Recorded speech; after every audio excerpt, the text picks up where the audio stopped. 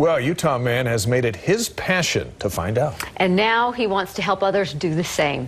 Keith McCord tells his story.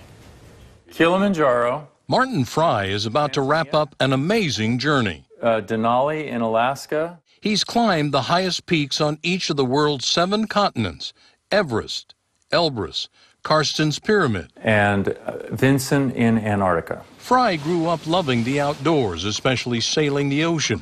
When he moved to Utah from California about 12 years ago and away from the sea, he fell in love with Utah's mountains and eventually caught the climbing bug. Something else, too, I always enjoyed a little bit of a challenge. In other words, maybe hiking a little further or extending what I thought was possible at the time and trying new things. With the 7 summits under his belt, Fry wanted another big adventure, but something he could do with his wife and young daughter. And so we ended up choosing to sail. He bought a new boat, and the family started a worldwide journey. So the first one was the North Atlantic. Then the South Atlantic and the Indian Ocean.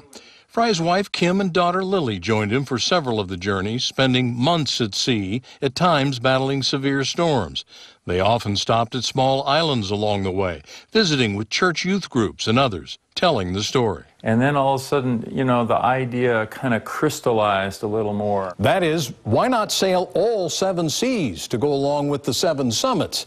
He would become the first person to ever do that. I think a lot of people in life tend to get into a comfort zone, and they don't keep challenging themselves. Which brings us back to getting the most out of life. The lesson here is there will be obstacles in your life. Fry travels the world, giving motivational talks to businesses and private groups, sharing his adventures and encouraging people to push themselves. He particularly focuses on young people. So I love to speak with youth. I love challenging them to find their Everest and to figure out what their passion really is, and then to set their sights high, to really be able to reach for something particular that's unique to them. Fry has one more sea to sail to accomplish his goal. In China yesterday, he joined the Clipper Round the World amateur boat race to begin the 5,700-mile journey across the North Pacific. Fry began his 7 summits and 7 seas journey 12 years ago. Now that it's coming to an end, he plans to give back and urge people to find a goal, even a small one, and go for it.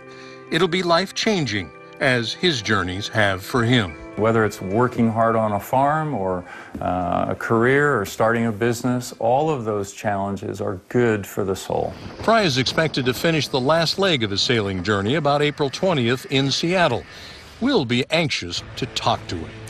Keith McCord, KSL 5 News, still looking for my Everest, Salt Lake City.